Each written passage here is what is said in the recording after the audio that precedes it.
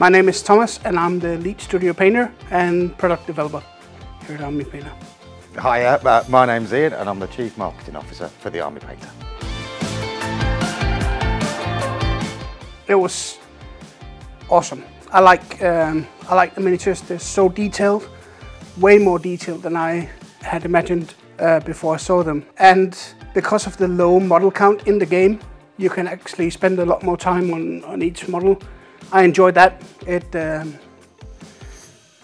really suits my approach to painting gaming miniatures. I enjoyed it immensely, actually. What I like about the miniatures is that they've got the right size.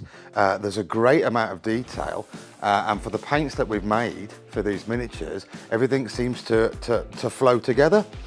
So I started with a base coat, and then I did a quick highlight, and then I washed it and let it dry, and that wash went into all the recesses, and I picked everything out in black, and I was really impressed. And it only took about an hour per miniature, really. And obviously you can go a bit further if you want to, but I found that was satisfactory just to get ready for gaming. Oh, it was good. Like when you guys told us that we were up and running in 30 minutes, you weren't kidding about that. It was action-packed from the beginning. It was awesome, and I'm looking forward to us having a game here at the Army Painter for Friday night bar nights. So it's awesome, absolutely. I love it. So I want to play it again. What I liked about it is that it's never over to that last dice roll.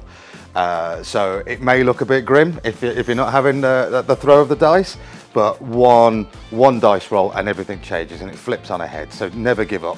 And obviously when I was playing Thomas in that demo game, we were down to the wire. And so at the end of that, I was like, right, I want to do it again and I want to do it differently. So yeah, the replayability, and it's never over. So that was the best thing for it.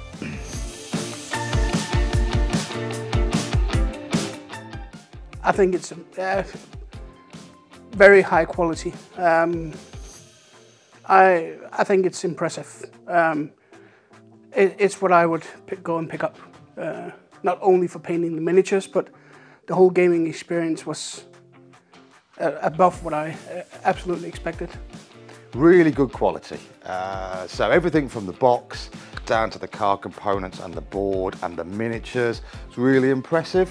I think there is some ingenuity in your layout and your design, and you've thought about people that are going to start from the beginning, and that's what I really enjoy. I'm a bit of a rules sieve. I forget it really quickly, and to have that demo mat with all the rules around you, it's really helpful. It stops you flicking through rule books and slowing down the gameplay.